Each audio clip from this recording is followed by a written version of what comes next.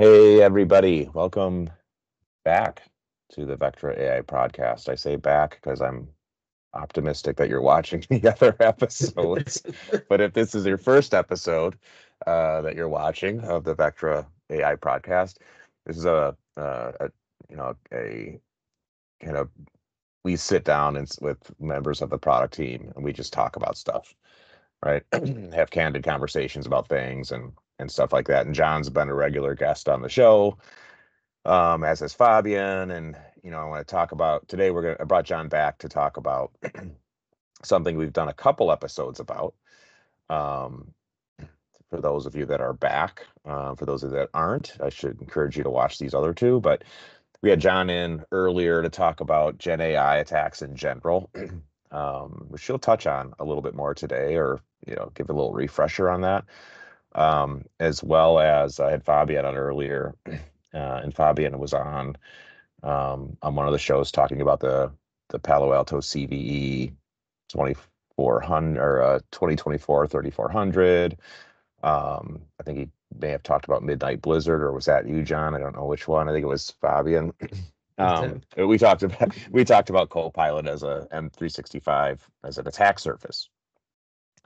So logically, I'm like, okay, Vectra's talked about Gen AI driven attacks. We've talked about this Copilot attack surface.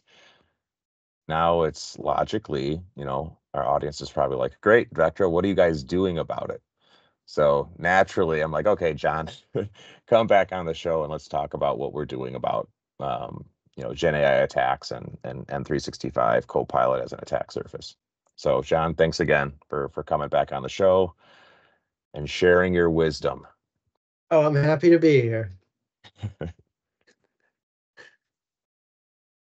Let me level set. So go listen to the other podcasts, the best way to kind of catch up. But real quick, the statement is Gen AI is now part of the enterprise. This is the world that we are in today, and this is where we're going to be for the foreseeable future, where AI is going to be sitting right next to all of us as we do our work.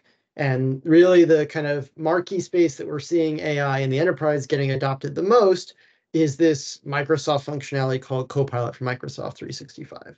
This is AI enhancement to the whole Microsoft suite of apps that I personally touch every day. So Excel, Teams, SharePoint, all these functions that we're using, plus a chat window that I can talk with and leverage, ask questions about data, about the enterprise that I'm working in, that all our customers that we see right now adopting this can do.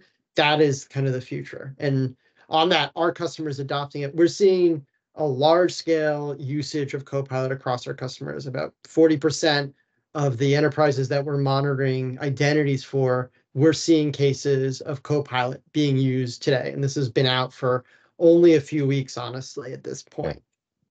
Yeah, that's either indicative of value or a high degree of interest in employee productivity, enterprise productivity, et cetera, which I think you're touching on here. So. And that's the thing, is ultimately why people are investing this is that from an end user space, it increases massive value. But the truth is, anytime there's new technology being adopted, we end up seeing attackers finding a way to bring it into their fold. And that's exactly what kind of in the other podcasts we talk about. But just in brief, essentially, Gen AI is being used in the beginnings of an attack, but attackers are also have the ability to get in, compromise an identity in an enterprise, and then use this enterprise level AI against the defenders, essentially living off the land, driven by things like Microsoft Copilot. In the last broadcast, we talked through an entire attack scenario that kind of is embedded with this, from Gen AI at the start to entering an enterprise and abusing the enterprise level Gen AI against the defenders. And so we see this adoption of Gen AI in the enterprise. We see attackers and their opportunity to use it against defenders. And ultimately, this is a place where, in order to be effective against these attackers, where they've got AI on their side, they've got our own AI being used against us, you need to be fast. This is an area where we know we can help. We have the ability, we've seen it consistently, to allow defenders to respond in real time to stop an attacker in this type of sequence before damage is done. And so what we're want to kind of tee it off in a second show you what we're doing here ultimately to respond to this. Yeah, so Gen AI, or so just make sure we're clear on what we're talking about, because there's the use of Gen AI or LLMs for the purposes of investigation, which are fantastic. Like they help security analysts Yeah, be more productive. Microsoft has their Copilot for security Copilot. The CrowdStrike has Charlotte. There's different implementations of LLM for the purposes of helping the security analyst. Um, and so John kind of alluded to, it's about moving faster, both on the enterprise side, the employee side, and the attacker side. So inside Vectra, we're kind of rooted in AI detection. It's like, can we detect these things faster? It's one thing to investigate and respond as fast as you can, and LLMs can help with that, obviously. But when it comes to um, even when the attacker gets in, leveraging AI, obviously, and then progressing their attacks, how soon or how quickly can you detect that and prioritize it in order to investigate and respond as quickly as possible? So we're kind of shifting left a little bit in that attacker yeah, workflow, but John, I'll let you kind of give an example of how this manifests. yeah. So we're really excited about this. So I'll play out an entire scenario here for you to really understand kind of what it is that kind of we have in the works here to really solve this problem for folks. So what you're seeing is the Vectra console here. What is top of mind here is you're seeing two entities. First entity, nick@ficto.com. This entity has been prioritized in the Vectra console with an urgency score of 98. So it's emerged as a threat. And it's been emerging as a threat because it's got this profile, this usability function we call of Copilot compromise. And the reason why it's been labeled that, the reason for that score, is ultimately the collection of attack behaviors that we've seen associated with this. We saw compromised access. We saw suspicious access into Copilot itself. We saw Copilot being used in the enterprise against it to search against sensitive data, secrets, passwords, stuff that lets them dig deeper, ultimately into the enterprise, instill persistence. All this ultimately allows a defender to quickly see an attack and then respond, and authoritatively respond by taking decisive action, locking account, with the ability to stop a threat like this. Any identity threat, you can take that response regardless of cloud, network, wherever. But the value ultimately doesn't stop there. In our Discover functionality, which we just recently updated, we have the option to understand who's using Copilot even before a user gets compromised. So you understand the surface here, you understand who are the power users, what type of data they're interacting with, all the things that let a defender be prepared to stop an attack. And the other aspect of this is all the data that feeds both the detections, this investigation workflow, all this is available for investigation purposes, to dig deeper, to understand the identities, the interactions. All this is available to dig and really understand, so that ultimately any threat that's facing an identity where the identity is abusing Gen AI in the enterprise, Vectra has the ability to respond and stop that type of threat. Great. Fantastic. So from like Discover, which would be, let me play it back to you.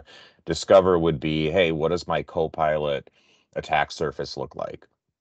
Like in a nutshell, like where is the potential exposure, adoption of it, use of it, etc. All the way into, okay, Copilot compromise. If you look at the attack profile here, is like, okay, this is indicative of an attack that is abusing Copilot and amongst other things, right? Or to do other things, right? Yeah, If I'm reading that back to you correct, all yeah, the way and that's through to, absolutely yeah, go ahead. it's key, because the thing that's really unique and special, and this is about how Vectra handles identity overall, is the ability to see where the identity is, if it's using Copilot, if it's using Azure AD, if it's using AWS. Vectra sees all of that and is able to prioritize against it. And so Copilot, as another area attackers might be looking to live off the land and abuse, it's another type of identity activity that Vectra can help and respond quickly against. Fantastic.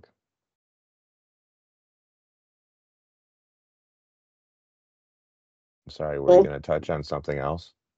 I think the only other thing is just to kind of give a broad level summary of what we're talking about here in terms of functionality. just if it wasn't kind of, there was questions versus what we showed in that demo is what's new here. So there's a lot that we see as kind of the ability to help here. So new coverage related to that access, the discovery, and also things like jailbreaking, like a really kind of nuanced way that LLMs get abused that we're seeing active.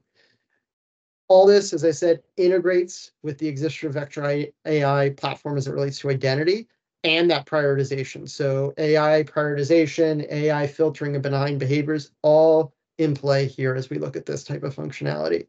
And then on the control side, just like you said, audit Copilot usage, and then integrated response, that lockdown functionality that came through there, as well as that investigation metadata that comes in that control, that piece there.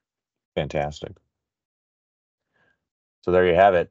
Staying true to our 3 Cs: coverage, clarity, and control. Coverage, do you have visibility into the attack surface? That's what we talk about coverage. You able to detect, right, these attacker behaviors? Clarity, we call it attack signal intelligence, the correlation of different attacker behaviors, different detections, different events that happen, and delivering a prioritized signal. So on that slide, we're on the demo where John showed the respond interface and had a score of 90 something. That's clarity. That's like, hey, this is where you need to focus, drill into this.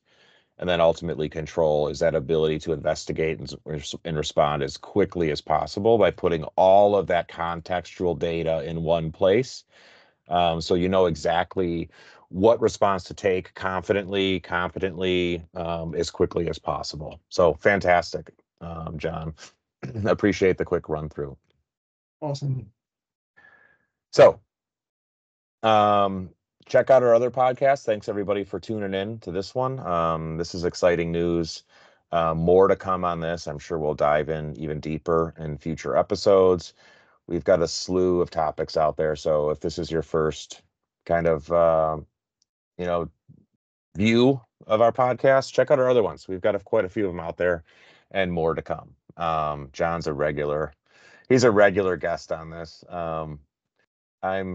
I think I'm on most of them, but it's probably have to mix it up and bring some other people on with some different perspectives than me, but that's okay. We'll keep it fresh for you guys, and appreciate you tuning in. John, thanks again for taking the time. We appreciate it. Thanks. All right. Thanks, everybody.